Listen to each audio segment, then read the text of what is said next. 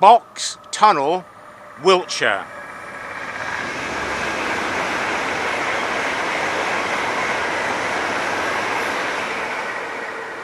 And I didn't know the train was coming and entering the famous western portal at Box Tunnel, adjacent to the busy A4.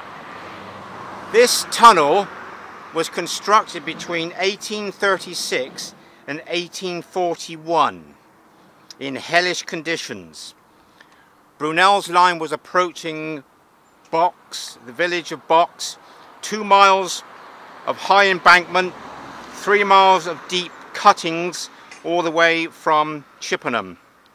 And he had to bore a hole through 1.9 miles of hills. And everybody in his day thought it was an engineering feat too far. 3,201 yards. And between London and Bristol, this part of the line would have the steepest gradient descending to Bath in 1 in 100. And the skeptics of the day had another field day, with Brunel being in front of his time or pushing technology to the limits and going beyond the known technology of the day. People hypothesized the deafening noise would be shaking the nerves of every human being if 2 trains met inside the tunnel, and they would never want to experience it again. And then an academic said, what happens if the brakes fail going westward to Bath? The train would leave the tunnel at a staggering 120 miles an hour and everybody would suffocate.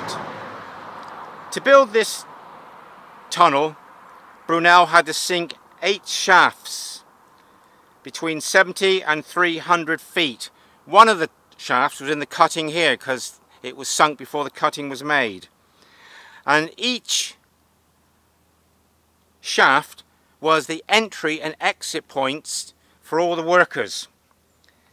And when they descended, they just hopefully worked out that their work would link up with the next group of navvies who were working from the other shafts. And just think of the noise, all the clankering of the hammers and axes against the rock and the blue clay in the hellish conditions, because the only ventilation was from those deep shafts. And you had to import and export all your tools, materials and rock and clay that you wanted to excavate up through the shafts. And every week there was a ton of gunpowder and candles used.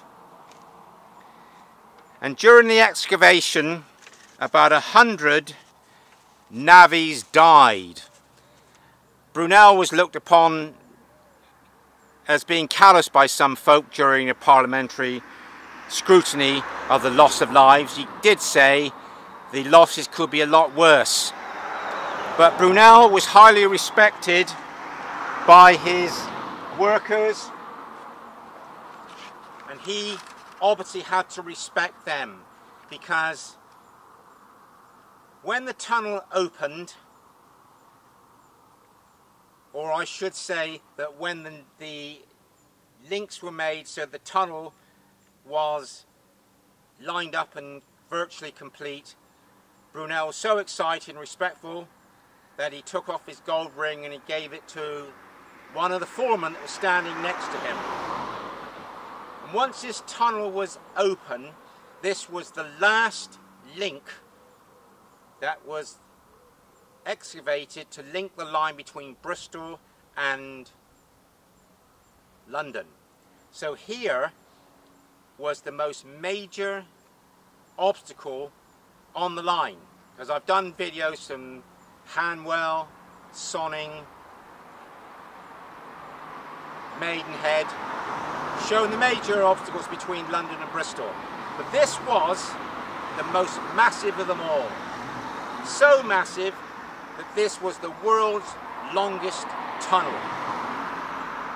And when the trains came through, going slightly downhill towards Bath, Brunel was right.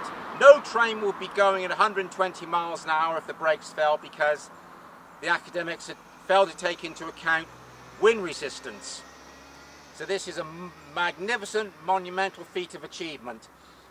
I've been here 3 times this year, and today the light is right. I've got here later in the day, but this time I've arrived later compared to last time. The sun's out, the western portal is on full display, and Brunel paradoxically added grandeur to all his western portals of his tunnels. Ironically, this is a paradox, because apart from this portal at Box, all the other tunnels that I've seen and scrambled to through undergrowth, I'm one of the few people who've seen these portals, such as north of Brislington. Even the locals hadn't seen the portals there of a tunnel which is about 3/4 of a mile long. So only the train drivers are able to see the lavish designs of the Tudor architecture of the towers either side of the arches that adorn Brunel's portals. But this is the major tunnel. I think it's the only portal you can see in its entirety from a legal position where you're not trespassing and taking your life into realms of risk by climbing fences and hacking your way down through steep embankments and chopping down stinging nettles, avoiding holly, brambles. So this is a very convenient way to see the best portal between London and Bristol on God's wonderful railway, otherwise widely known as the Great Western, which has been in evidence since 1833.